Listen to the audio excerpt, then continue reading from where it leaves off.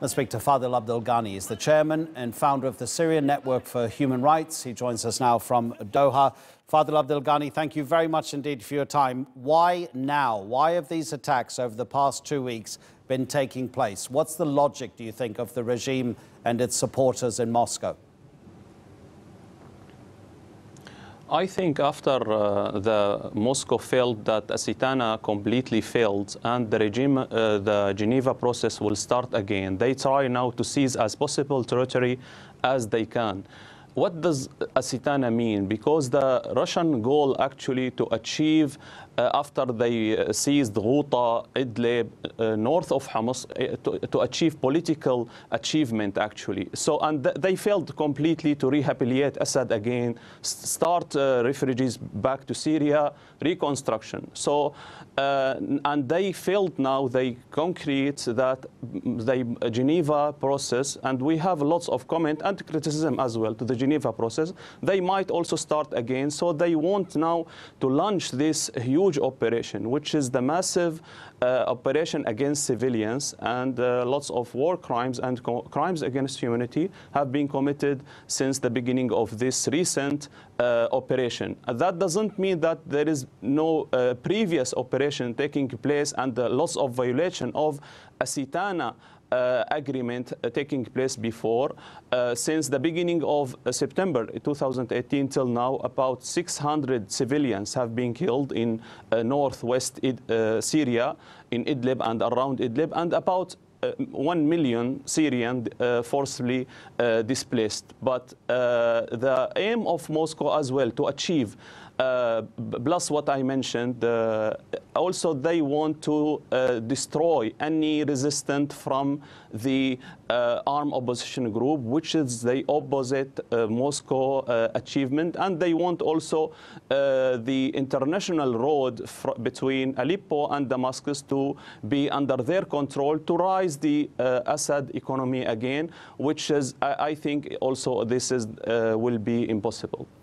Do you think it's inevitable now that it must happen eventually, that Russia and the regime in Damascus will launch a full-scale assault to regain control of all of Idlib? That will bring the entire Syrian territory back in control of Bashar al-Assad. I don't think that they have the ability, and they found that there is types of resistance in Idlib actually, and in not only in Idlib. We just mentioned Idlib, and I think this is also a mistake. It's northwest Syria, better term actually, because now the mainly operation taking place in north of Hama, and here is the main resistance coming from the opposition group, and I think that the Assad and the Iranian as well, because the Iranian militia merged to Assad army as well, they don't have the ability to seize all of this territory. But here we have actually comment that the international community abandoned Syrian, and also they put the responsibility under the guarantor's shoulder alone. Okay, now, and blaming Turkey and Iran and Russia. Okay, Turkey, they have their responsibility. We believe in that, but that doesn't mean, and that's very sensitive point, that the international community, the United States, the European country, just keep watching and monitoring the crimes against humanity and war crimes.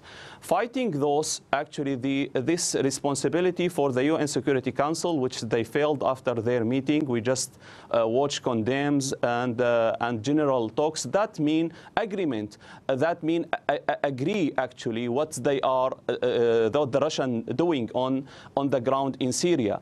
And Fadel, also the Fadel, do you mind? I just want to. We're running out of time, so let me just ask you: how much do you think the international community is standing back and letting this happen because of the existence in that part of Syria of groups like Hayat Tahrir al-Sham, which almost everybody agrees is a terrorist organization?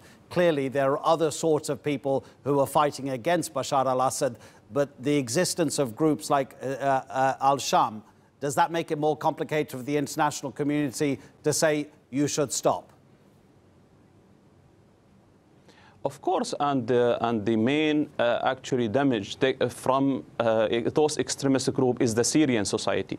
They occupied the Syrian society. So they are not only fighting Bashar al-Assad, but they are fighting also the rebels also. They are fighting both sides. They have this accusation zero, and they want only themselves actually. That's, of course, you are right, that will be more complicated, but we didn't see this is the way how to treat with those and how to get rid of those groups out of Syria.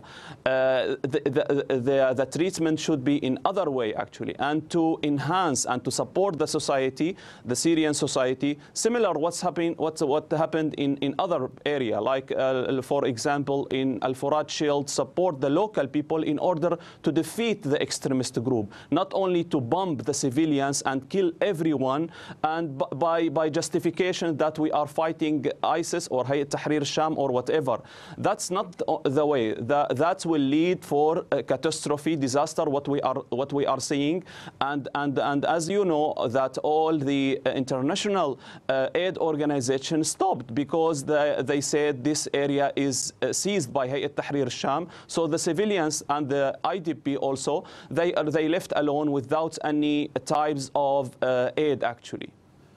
Really appreciate your time. Fadel Abdul Ghany speaking to us from Doha, from the Syrian Network for Human Rights. Thank you, Fadel.